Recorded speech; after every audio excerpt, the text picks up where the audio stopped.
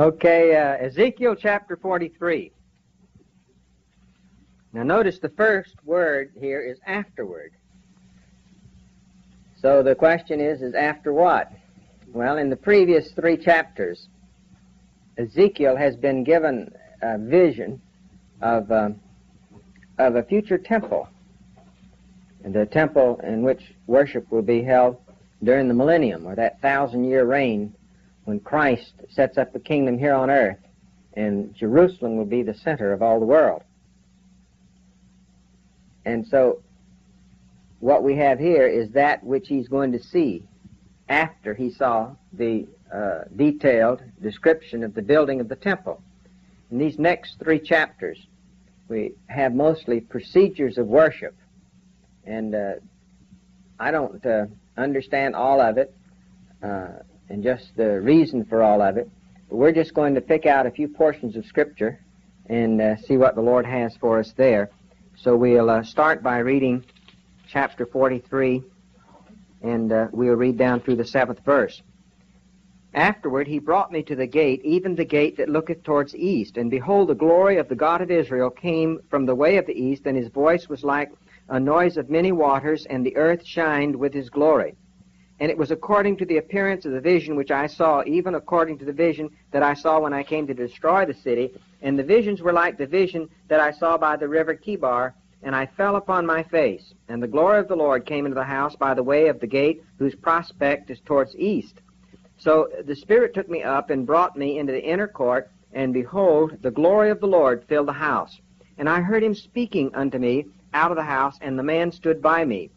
And he said unto me, Son of man, the place of my throne and the place of the soles of my feet, where I will dwell in the midst of the children of Israel forever, in my holy name, shall the house of Israel no more defiled, neither they nor their kings by their whoredoms, nor by the carcasses of their king in the high places.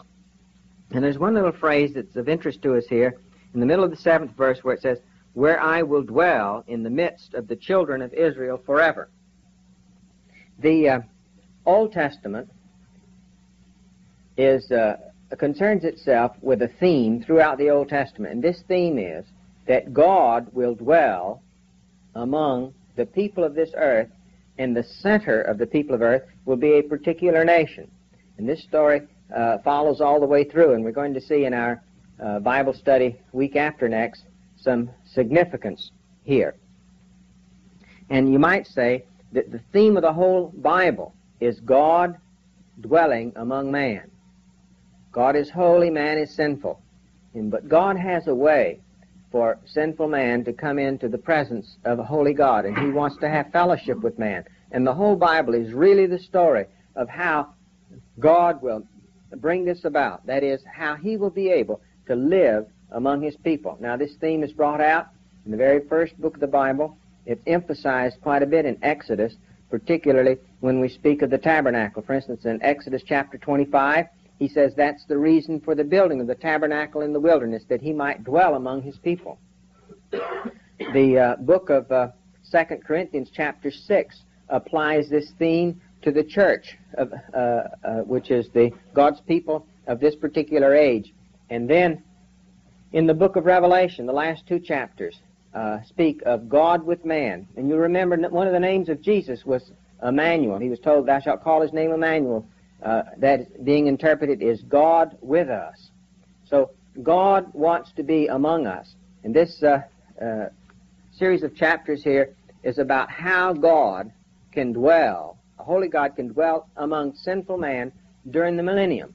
Now, some people are surprised to find out that there will be sinners in the millennial reign, or in that coming kingdom. Well, as near as we can understand the Scriptures, everybody who enters into the kingdom at the beginning of the 1,000 years, everyone who takes up his place in that kingdom will be a saved person, because the unsaved will have been weeded out. But those people will bear children. Now, that's not us. We will have already been glorified. We will be a heavenly people at that time. Now, we'll have to do with the earth, but the earth won't be primarily our residence. But there will be an earthly people all during this millennial reign, and they'll bear children. The children, fact is, will live to be a ripe old age. the Bible seems to indicate that it'll take 100 years just to grow into adulthood. That because it says a child, if a person dies at 100 years of age, he'll die as though he was a child. So the life processes will be slowed down considerably, and the only way a person can die during this wonderful millennial reign is in direct defiance of the king. But although man will not have Satan to tempt him, because Satan will be bound for that 1,000-year period, and although they won't have the world system to lure them into worldly things, they'll still have that selfish nature, that old nature, the people that were born, and they must come to Christ of their own volition. God doesn't force anyone to come to him. And approximately, probably percentage-wise, approximately about the same amount of people will be saved during the millennium as are saved now. That would mean the great majority of people that's born in the millennium just won't be saved. And the evilness in their heart will be manifested when Satan is loosed at the end of the 1,000 years, and he can inveigle them to rise up against the righteous king and thereby show the actual place or the actual attitude of their heart. So this is our basic theme in the whole Bible, and particularly in the book of Ezekiel. God will dwell with his people forever. Now we have this story of the glory of God entering in by way of the east gate of Jerusalem. This will be at the beginning of the millennium, and we found that this glory of God is actually the glorified Christ.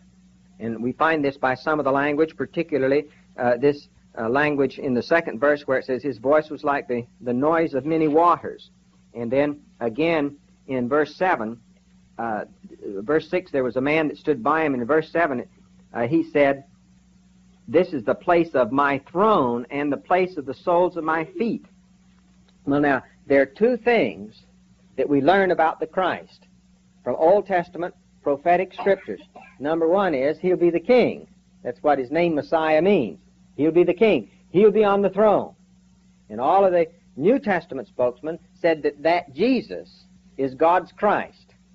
The first time you see all three names of Christ linked together, that is the Lord Jesus Christ, you see it in the second chapter of the book of Acts, where Peter says, this same Jesus shall God make both Lord and Christ. That gives the sequence. He was Jesus primarily when he walked on this earth. He's Lord now, and he's the coming Christ. So it's the man Jesus who is the Christ. That's the theme, for instance, of the little book of 1 John.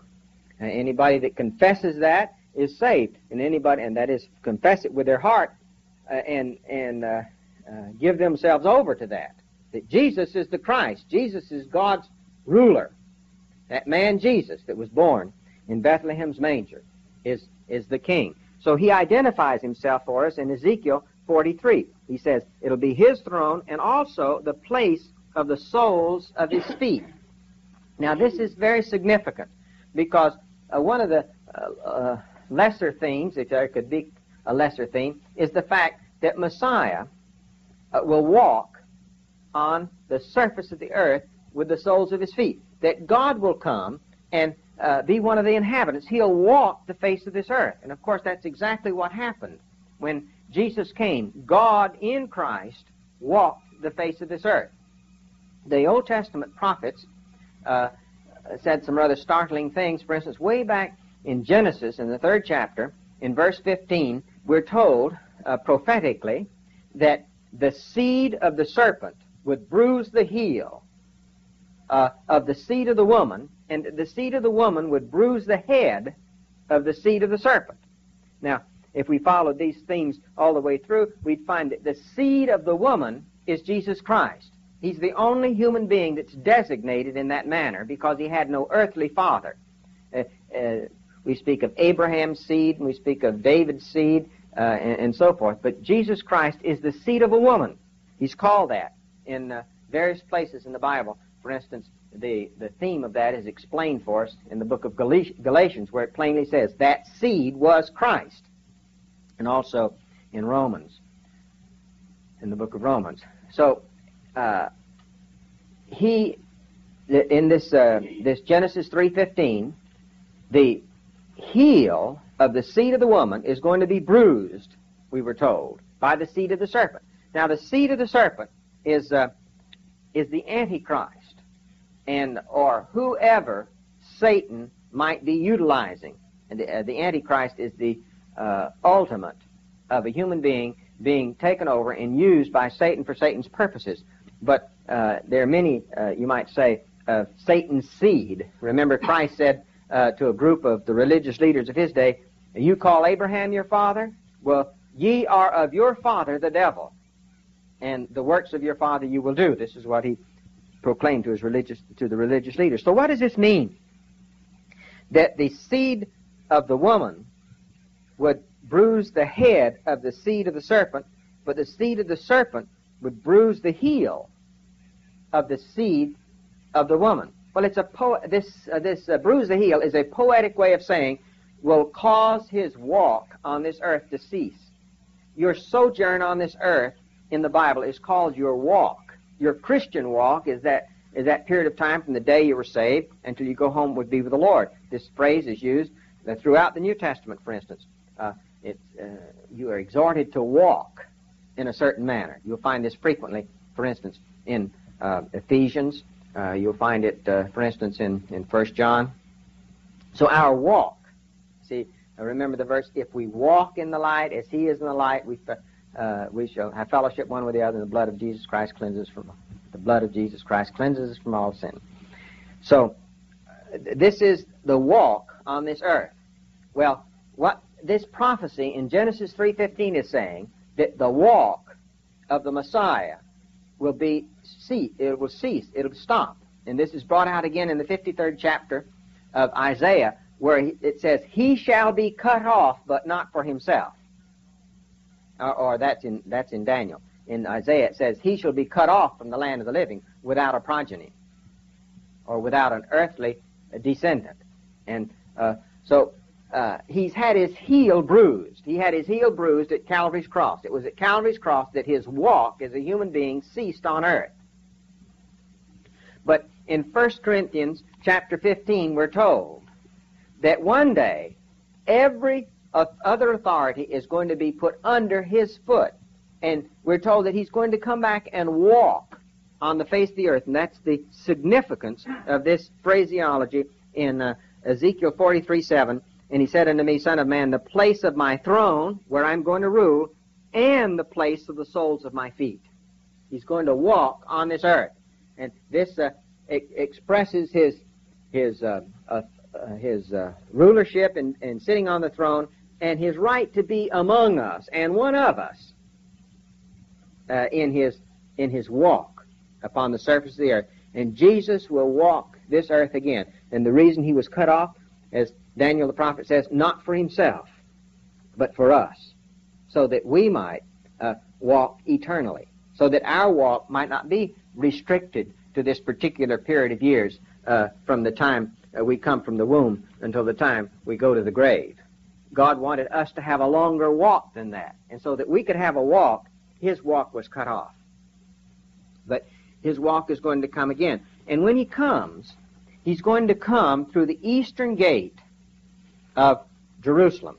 And this is depicted here in the glory of God. Now, those of you that came last week, I asked you to read in Ezekiel, or review, the chapters 10, 11, and 12, because it was in those chapters that we see the glory of God leaving the temple. If you go back and read the account of the building of the temple that's generally known as Solomon's temple, you will find as soon as it was built and dedicated by dedicatory prayer on the part of Solomon, that the glory of God entered the temple with such brilliance that the priests couldn't even go in and minister. One of the places you'll find this is in 2 Chronicles chapter 7. Another place would be in 1 Kings, I believe, chapter 8. And you'll see that God accepted the place of worship, and the glory of God came into the temple. This was 900 and some years before Christ. And then about 600 and some years before Christ, the glory of God departed the temple. And it was a very slow process. God had his glorious presence there in the holy place, went first to the to the temple door, and then to the courtyard, and then to the Mount of Olives, which is east of Jerusalem. The glory of the Lord departed, and the glory of the Lord came back in the birth of Christ. But the glory was not manifested because Jesus came as a lowly one, so that he might be identified with the very lowliest member of the human race. And his glory didn't shine forth. You had to see his glory with spiritual eyes. Except Peter, James, and John, when they went up on the Mount of Transfiguration, they saw the Christ in all of his glory there. And it was an astounding thing to them. You've read the account of it by the Apostle Peter just before he left this earth in 2 Peter chapter 1. But when he comes back the next time, his glory is going to be manifested, and what he's going to do, he's going to plant his feet on the Mount of Olives to the east of Jerusalem. Now, I want to give you a picture of that area, a mind's picture. Jerusalem is on a little series of hilltops between the Mediterranean Sea and the Dead Sea. And it's at an elevation of about 2,500 feet above sea level. And if you were to go, as the Bible says, a Sabbath day's journey east of the main little hill on which the temple sat, a Sabbath day's journey is a little over half a mile. If you were to go directly east from where the temple was, a little over half a mile, you'd be on the top of another hill that was called the Mount of Olives, or the Mount Olivet. Now, the Mount of Olives rises about 200 and some feet higher in elevation than does the Temple Mountain, or Jerusalem. So that if you climb to the top of the Mount of Olives, which wouldn't be a prodigious task because it's not a steep mountain, neither is it a very high mountain. I mean, it's not very high. It's not high in respect to the terrain around it. But if you were to stand on the top of the Mount of Olives and you turn your face due west and you look towards the west, you would be looking over the Garden of Gethsemane, which would be down on the slope below you. And then just to the west of that would be a brook flowing from the north to the south that's called in the Bible the brook Kidron, or the brook Cedron, which means the brook of cedars. It's dry most of the year, but in the rainy season it has water. And if you were to go there today and you look down the slope to the Garden of Gethsemane, here you are standing on the top of the Mount of Olives. You look down that slope to the Garden of Gethsemane where Christ prayed, and then just below that, the little brooklet Kidron, and then there's a very steep rise up from that brook, and there's a cemetery now, and then just above that is a great, magnificent gate in the walls of Jerusalem. And if you look up over the top of that gate, you'd see this dome, this Muslim temple sticking up over that gate. Well, the present walls of Jerusalem were built about 400 years ago, 1,500 and something, maybe 450 years ago, by a Turkish ruler. He built the walls that are around Jerusalem right now, if you were to go there. And he put this magnificent gate towards the east. Now, the reason he made this gate magnificent is because in Christ's time it was called the Golden Gate. And at other times it was called the Eastern Gate. It's the gate through which Christ marched on what we call Palm Sunday, or in the triumphal entry. He entered through the East Gate. He came from the Mount of Olives and entered through the East Gate. Now, this Turkish ruler was building the walls, and he was finishing the walls with this magnificent gate to the east. And the story goes that someone told him that they were pleased that he was making the gates so magnificent because one day soon a king that would be the king of all the earth would come through that gate. And the story goes that he believed him. And he says, well, we'll see about that. And so he immediately sealed the gate up. And if you were to go, and that's 400 and some years ago, but if you were to go there today and look, you'd see that great, magnificent eastern gate completely sealed up with wall after wall of stone, of concrete. And it's because this Turkish man says nobody's going to go through that eastern gate. Well, we're going to see that significance here after a while. But there it's been All the other gates in the walls of Jerusalem, people go in and out. But they don't go through the eastern gate, and nobody ever has gone through the eastern gate, because today, 400 and some years later, it's still sealed up. And a lot of times, if you see a picture of Jerusalem anywhere taken from the Mount of Olives, and most of your Bibles probably have one in them, or any Bible dictionary or something, it'll be looking for the Mount of Olives, and you'll see this gate that's all sealed up. It has been for some 400. No road goes to it because it's just sealed up, and that's why there's a cemetery in front of it, because nobody went that way, so I guess they thought it was a good place to put a cemetery. Anyway, there's something very interesting about this east gate. When Jesus was here on earth, his disciples learned about the Old Testament prophecies.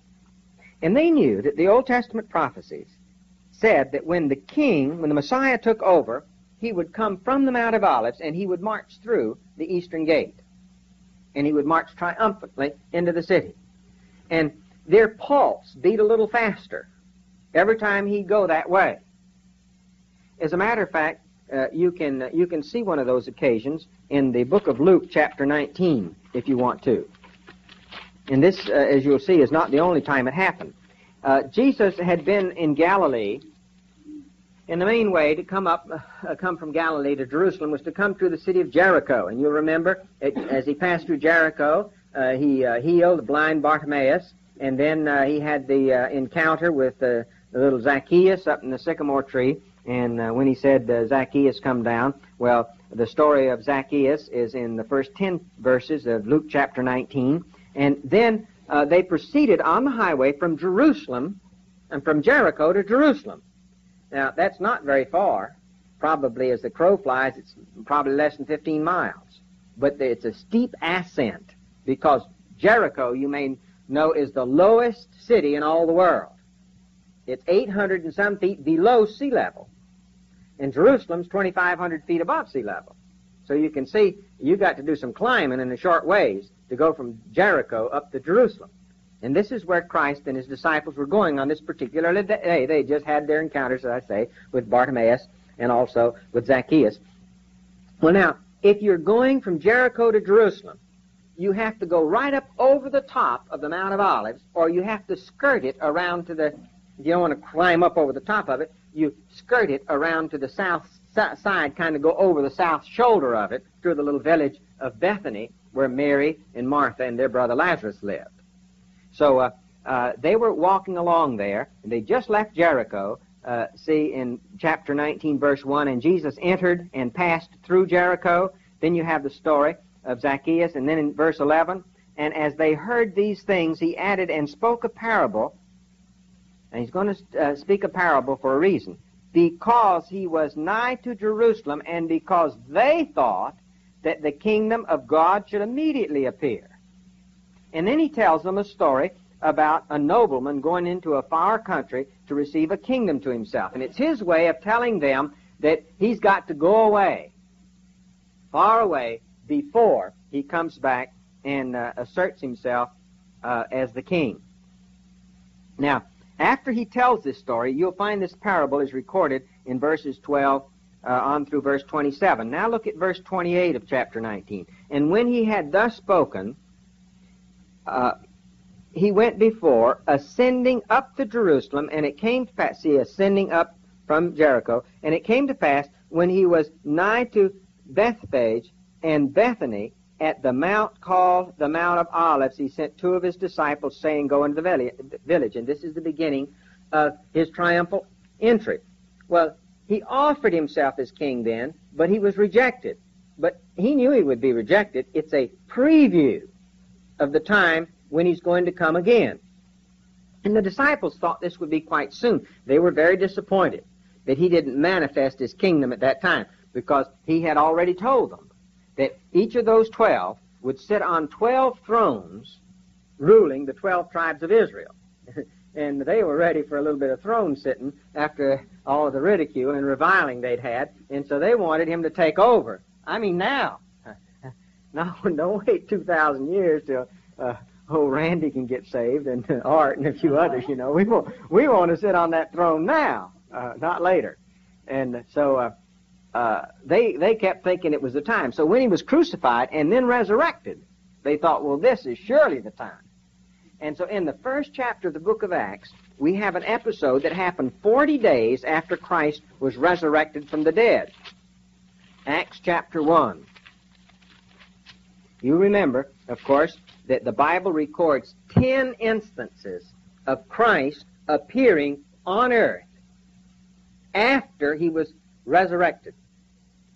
Appearing on earth in his resurrection body. There's 10 accounts of that in the Scriptures, and we're told in 1 Corinthians 15 that on one occasion over 500 people saw him. Only saved people saw him, according to Acts 10:41. But look here in Acts chapter 1, and let's read a few words. Well, let's just start at the first. The former treatise have I made, O Theophilus, of all that Jesus began both to do and to teach. Well, this former treatise was the book of Luke, and now Luke's writing Acts. Until the day in which he was taken up, after he, through the Holy Ghost, had given commandments unto the apostles, whom he had chosen, to whom also he showed himself alive after his passion, and we said 10 times, by many infallible proofs, being seen of them by them 40 days, and speaking of things pertaining to the kingdom of God, that is 40 days on earth after his resurrection, and being assembled together with them, commanded them that they should not depart from Jerusalem, but wait for the promise of the Father, which saith he, ye have heard from me. For John truly baptized with water, but ye shall be baptized with the Holy Ghost not many days from now. Okay, they're going to ask him a question. Now, the reason they're going to ask this question is because of where they were. So let's read their question. Here it is in verse 6. And when they, that's the disciples, therefore were come together, they asked of him, saying, Lord, wilt thou at this time restore again the kingdom of Israel? You know why they asked him that question? It's because of where they were. Look at let's start with verse 10. And while they looked steadfastly towards heaven, as he went up, behold, 2 men stood by them in white apparel, and also said, Ye men of Galilee, why stand ye gazing up into heaven? This same Jesus, who is taken up from you into heaven, shall so come in like manner as you've seen him go into heaven. Then returned they unto Jerusalem from the mount called Olivet, which is from Jerusalem a Sabbath day's journey. It's because they were standing with him right there on the top of the Mount of Olives, from where all the prophets said he would enter Jerusalem, and he'd been already died for their sins, he'd been raised from the dead, and they wanted to rule. They wanted the things to get going there. And so they said, look, everything's ready. You've already suffered and died like the prophet said you would. You've been raised from the dead, and here we are, ready to sit on our 12 thrones, and here we are on the Mount of Olives, and there's Jerusalem, and there's the Eastern Gate. Let's go, man. This is time, you know. And you know what happened, don't you? He went, but he went right straight up. And they watched him go, and they were pretty downhearted till those angels came and said, You men of Galilee, why stand ye gazing here? That's where he went up from. Well, that's particularly interesting. If you'll turn back to the book of Zechariah now, that's the next to the last book in the Old Testament, so find Matthew, go back to, and you got it. Zechariah chapter 14.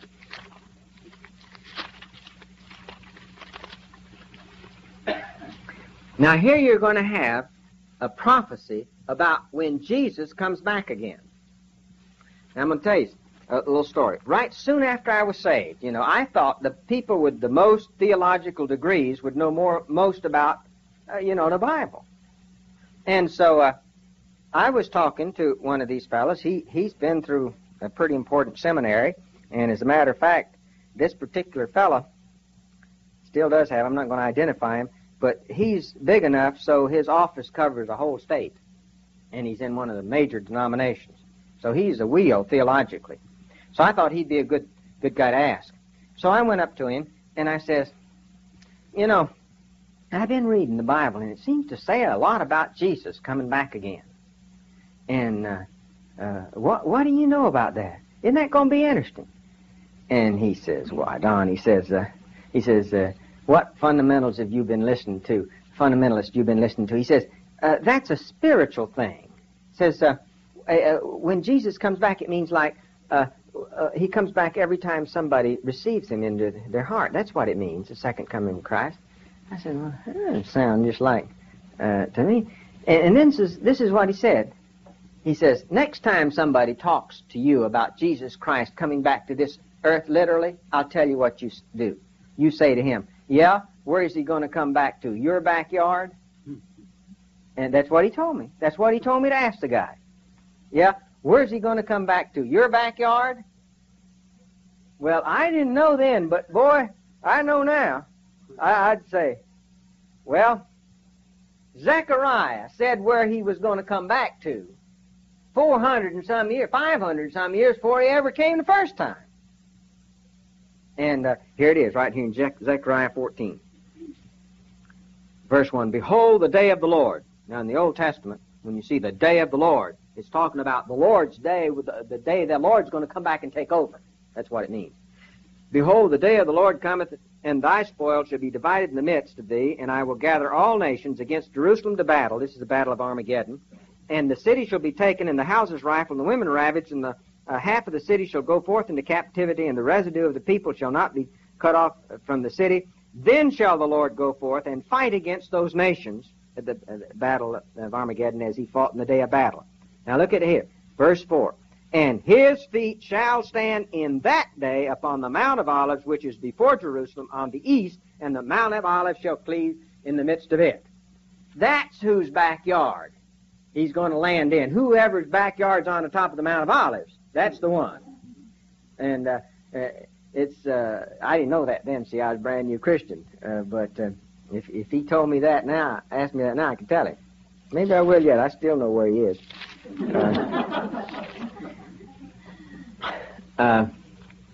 Anyway, can you see now why these disciples, they believed, they weren't like this fellow. They believed what the Bible said. And they believed, these disciples, they believed that Jesus Christ was going to literally, in a human body, plant his feet, the soles of his feet, just like old Ezekiel says, just like Zechariah says, the soles of his feet were going to walk on the face of this earth again. And that's going to happen now, whether I believe it or whether I believe it. But whether anybody else believes it or not, that's what's going to happen.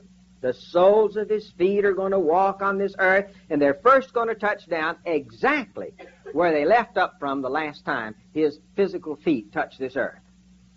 They're going to come right back to that same spot. And that's the way God does things. See, he told us where he's going to come back to before he ever left from there. Sure is interesting how ignorant some smart people are. So, this, then, is Ezekiel's vision of Christ coming back to this earth to rule, and not only sitting on his throne, but walking the face of this earth by the soles of his feet. And he says when he does that in the 7th chapter, that the children of Israel aren't going to worship their kings anymore. You know, one form of idolatry was to worship a king after he's dead. Now, while he was alive, they fought him tooth and toenail. But not too long after he was dead, they began to worship him in his tomb and so forth. You know, we do about the same thing now. Take a poor old fellow like Nixon. If he gets worse and happens to pass out of this picture, it won't be hardly any time for half of the people that's telling what a terrible guy he is now. They'll be idolizing him or so forth. That's how we do it, you know. And the longer in the distance past somebody lives, the more righteous they get, because we make idols out of them. Well, that's what the people of Israel was doing, and that's what he means here in the last part of this 7th verse when he says, "This shall the house of Israel no more defile, neither they nor their kings by their whoredoms, nor by the carcasses of their kings in their high places." They buried their kings on the top of a hill like so they could go up there and worship. Verse 8, "In the setting of their thresholds by my thresholds, and their posts by my posts, and the walls between me and them, they have even defiled my holy name by their abominations that they have committed. Wherefore I have consumed them in my anger." He's speaking of letting the nation of Israel being overrun by the armies of Nebuchadnezzar. Verse 9, now let them put away their whoredoms or harlotries and the carcasses of their kings far from me, and I will dwell in the midst of them forever, God says. And you see, what we have here is what is known as a theophany or a Christophany. This means a pre-incarnate appearing of Christ, because that's who is appearing to Ezekiel at this time.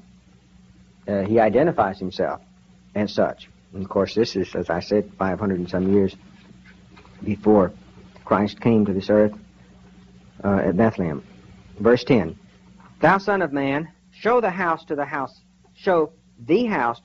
of Israel. What he's really saying here, see, God has shown Ezekiel a description of this temple, and he says, now I want you to go to your people and paint them a mental picture of this that you've seen. I want you to describe it to them, in other words. And no doubt what we have here in the book of Ezekiel is Ezekiel's description as a result of this command. See, this Christophany, or this appearance of Christ that Ezekiel says, now Ezekiel, I want you to describe this to your people. So he did, and that's why you have it written down here. Thou son of man, show or describe the house to the house of Israel, or the people of Israel, that they may be ashamed of their iniquities, and let them measure the pattern. I want you to show you what I really have in mind for them. Something really glorious. And they defiled my holy name, and they've spoken against me, and I want you to show them what I really have in mind, and what they could have had if they would have yielded to me, and then they'll be ashamed. This same thing's going to happen to some of us, you know. Some of us don't think God treats us exactly right. We think that God could treat us in this world just a little bit better. We could have just a little bit more of the good things, and not so much of the trials and tribulations. And some of us, you know, down in the deep, dark recesses of our evil minds, we kind of fuss about how God treats us. Well, I'll tell you what, one day we'll be ashamed that we thought such things about a good and gracious God. He says in verse 11, and if they be ashamed of all that they have done, show them the form of the house, and the fashions of it, and the goings out of it, and the comings in of it, and all the forms of it, and all of its ordinances, and all of its forms, and all of its laws, and write it in their sight, that they may keep the whole form of it, and all of its ordinances, and do them. He says, what I want you to do, now note and get the picture here. They had a magnificent temple. God had to take it away from them because they defiled it, and because they lived in a sinful manner before a holy God. And so he says, but I don't have bad thoughts against you. I had to do this to protect the holiness of my name. I had to bring this judgment. But now he says, I want you to show them that I'm going to give them another chance. And I want you to show them, Ezekiel, what I have in mind for them in the future. And that's why he wanted that, and all the things to do with it. Verse 12. This is the law, or that is the instruction concerning. Law here means whatever God has to say. This is the law of the house. Upon the top of the mountain, its whole limit round about shall be most holy. Behold, this is the law of the house. And then he describes here all of the things that will go on in that place of worship. Now in chapter 44, we want to talk a minute about this matter of the gate being closed. Chapter 44. Then he brought me back the way of the gate of the outward sanctuary which looks towards the east, and it was shut. Then said the Lord unto me, this gate shall be shut. It shall not be opened, and no man shall enter in by it, because the Lord the God of Israel hath entered in by it. Therefore it shall be shut. Now, of course, many people see in this matter of this gate in Jerusalem being shut for all these centuries a direct answer to this prophecy. I don't know whether it's direct in the sense that he's speaking primarily of the gate of the wall that happens to be over in Jerusalem right now. He's obviously referring primarily to the gate of the wall, of the gate of the temple that's going to be there during the millennium. But I don't have any doubt in my mind that the closing of the gate that's there in the wall now, and the fact that it's been closed all this time, documents what's being said here. And I frankly, I think that's why it's closed. It's to show people that are unbelieving that right in the midst of themselves, in their day, if they look, they can see direct answers to Bible prophecy. And I don't know any reason in the world the main gate of a city should be sealed up for 400 and some years. And, you know, Jerusalem's been under the dominion of just all kinds of peoples since then. You'd think, in one sense, the first thing that the Jews would do when they took over Jerusalem again 6, 7 years ago was to go open that gate up, wouldn't you? But they didn't. They didn't. Still closed. Go on over and look at it. It's closed. Tight. Never been opened. Now, verse 3. It is for the prince. Now, notice the two words, it is, are in italics. The language in the next 2 or 3 chapters would seem to indicate, that this personage called the prince is going to go in and out this gate. But every time you see that they talk about the prince, it talks about the porch of the gate. Evidently, in this millennial gate, this great gate that's going to be there during the millennium, there's going to be a great, magnificent archway, and then sort of a little portico on either side, so that only the most important people, in this case, actually, only the Messiah, can go through the main gate. Then there'll be lesser gates where his lieutenants and so forth can enter on the side, and it speaks of those as the porch of the gates.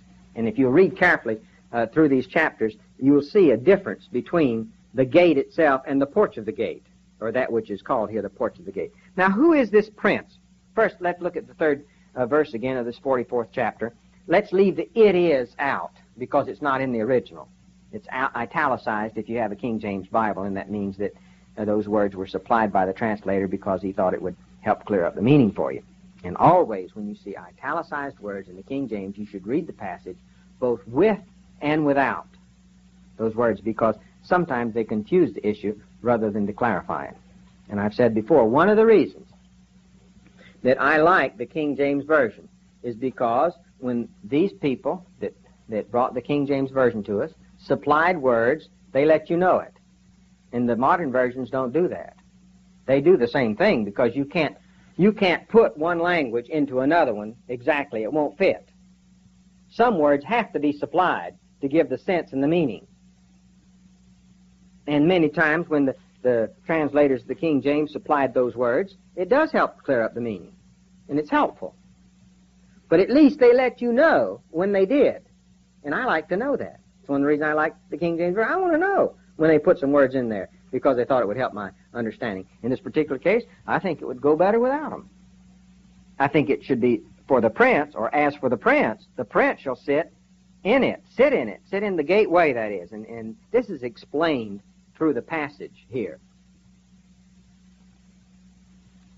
And shall go out by the way of the same. Then brought he me to the house of the north gate before the house, and I looked, and behold, the glory of the Lord filled the place. Now, who is this prince? Well, I think there's about 4 words, Hebrew words, in the Old Testament that are translated by our English word prince. In the book of Ezekiel, the word prince is used quite a number of times, and it always comes from the same original word, which simply means a personage of rank. Now, sometimes when the Old Testament says prince, it means whoever was the chief priest at the time. Other times, it means people who ruled underneath the main ruler. For instance, in the book of Daniel, when it speaks of the princes, it means those who had a province instead of the whole country, something like that. So the prince in the Old Testament doesn't always mean the same thing, but in Ezekiel, it always means the same thing. And what it means is a person of notoriety, a personage of renown. Now, some people feel like it means the Messiah. And he could be called a personage of renown, and that's why they put "it is for the prince" here. But this prince in Ezekiel cannot be the Messiah, and I'll show you why. Look in chapter 45, verse 22. "And upon that day shall the prince prepare for himself and for all the people of the land a bullock for a sin offering." Now this leads some to believe that this prince is the high priest, or the one who offered sacrifices. And it's emphasized throughout the Scriptures, both Old and New Testament, that a priest always had to offer sacrifices for himself to show that he was sinful before he was permitted to offer sacrifices for the people. As a matter of fact, the two sons of Eli in the 4th chapter of Samuel lost their lives. 4th chapter, 1 Samuel, lost their lives because they didn't take care of their own sins before they tried to offer a holy sacrifice for the sins of the people. They were priests in the office, and they didn't stay priests because they got bumped off because they weren't regarding God's work right, and they didn't stay around too long. But anyway, this is a truth. Now, if you want to see the New Testament explain it, hold your place in Ezekiel and go to the book of Hebrews, chapter 5. This, I think, is significant in helping us to understand why some would say that this prince is the high priest. Hebrews chapter 5, verse 1. "For every high priest taken from among men is ordained for men in things pertaining to God." Now, it's explaining what a high priest is. The Bible defines what a high priest is. It defines what a prophet is. If you look, it'll define what's meant by a particular term. And it says a high priest is a man taken from among men, and he is ordained to do something for men. Ordained for men in things pertaining to God, that he may offer both gifts and sacrifices for sins, who can have compassion on the ignorant and on them that are out of the way. For he himself also is compassed with infirmity, and by reason of this he ought, as for the people, so also for himself, to offer for sins. You see, he ought not to offer sacrifices for others until he offers a sacrifice for himself. This is talking about a human, normal human being that is designated as a high priest. And this would give rise to the fact that the prince here in Ezekiel is the high priest. Now, I don't know that for sure. There's at least 4 predominant thoughts. One is that it's Messiah. I don't believe that. There's considerable of the language that just won't let it be the Messiah. Some say it's David. Well, I don't believe the glorified David, having left the teary veil of a sinful body behind a long time ago. I believe he's going to be himself personally in the millennium, but I don't believe he'll be offering sacrifices for his own sin. So I don't think that fits him either. Some say it's a direct descendant of David who will be sitting on the throne, but I think David will be the human person sitting on the throne. So I think the most logical conclusion is the prince here, then the person of note is the head man as far as the worship procedure is concerned, and he'll be a flesh and bones mortal man that's among the priesthood at that time. You'll see, if you read this section, that a particular portion of land was set aside for him. There's much about the prince, in these chapters. And as best I know, that's who he is. But you won't be able to get an argument with me about it, because I'll tell you, you might be right. And then that'll stop the argument, won't it?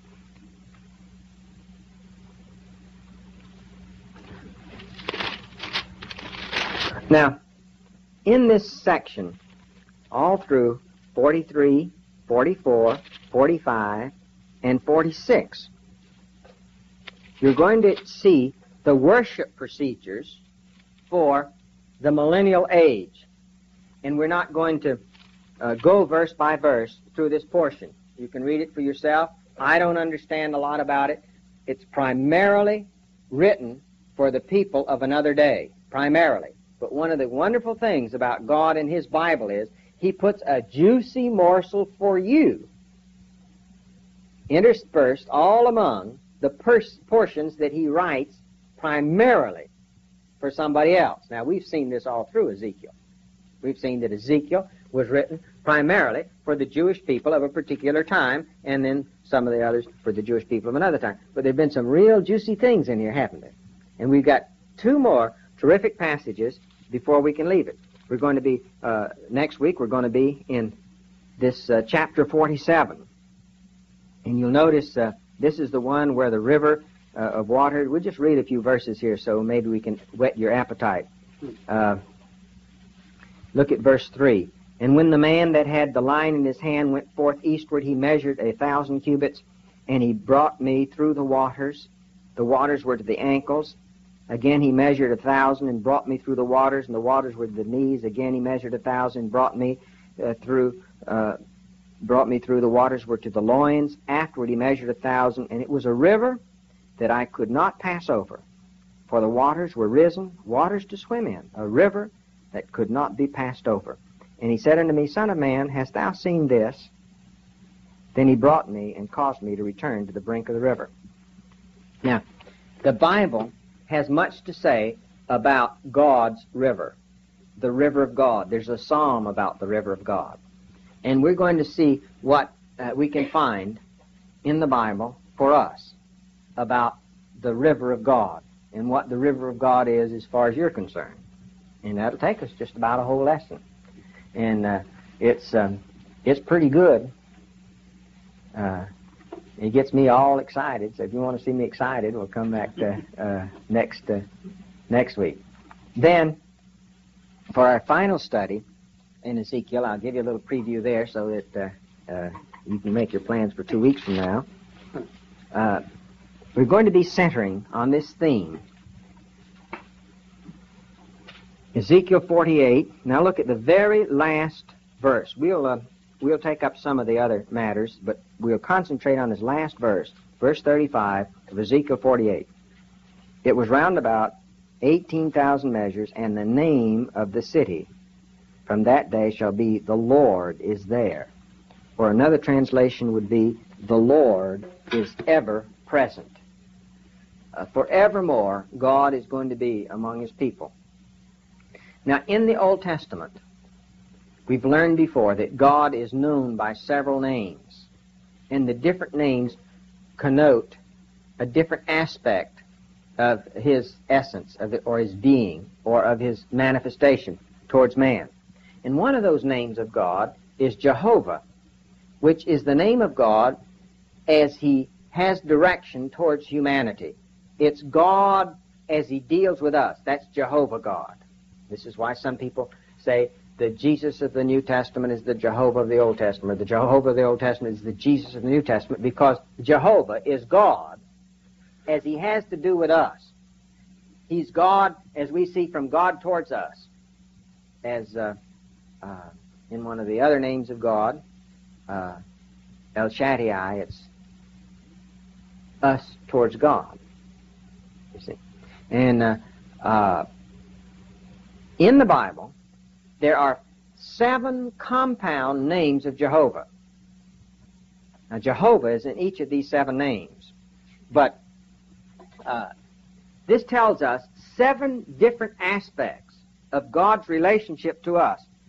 We're going to find something very strange about this, because in some of the cases, the names are translated for us in English as this one is. Now, those of you that have a marginal Bible, if you'll look in your margin for the little, see, I have an O here by the Lord is there, and there's an O there. If you look in the margin, and you'll see something that looks like Jehovah Shammah. How many of you have that in your margin? Jehovah Shammah. All right. That word Jehovah Shammah, what it means is the Lord ever present, or the Lord is ever present, or the Lord is there.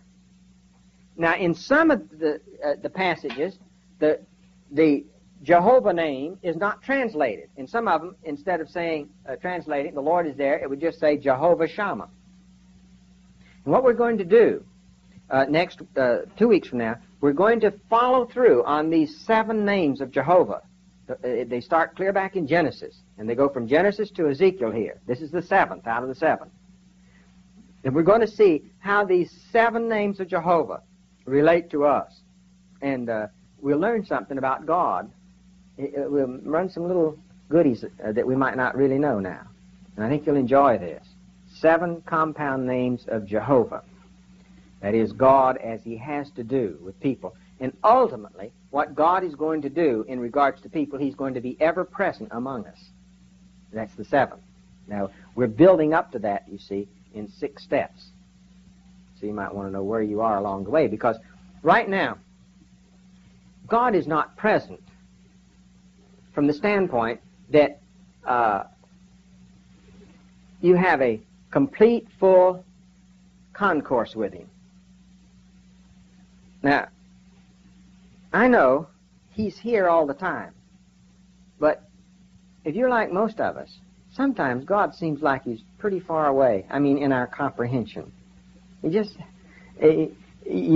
sort of would like to touch Him, you know. Well, one day God is going to be right among us. You know, like the little kid, every time Daddy would go put out a light, and pretty soon the kid would start crying in bed. Daddy, it's dark! And so pretty soon Daddy says to the little girl, says, well, I can't stay here all night with you, honey. And she says, well, I want somebody to be with me. And he says, well, God's with you.